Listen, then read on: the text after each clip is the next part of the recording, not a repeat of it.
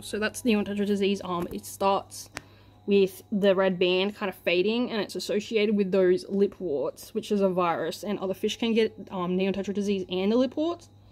And then as the disease progresses, the muscles and like the blue band will like warp, so it won't be straight. Like when the fish which don't have it is straight, so I don't think this one has it, or if it does, it's like early stages. This one over here, I don't think that one has it at all, because its bland is like literally straight. And then there's also somewhere in here rummynose, which has a lip wart, but it's hiding, so I can't see it. Oh, there it is. For some reason, the lip warts is associated with the Tetra disease. I don't know why. I don't know if it's part of the disease or if it's just not.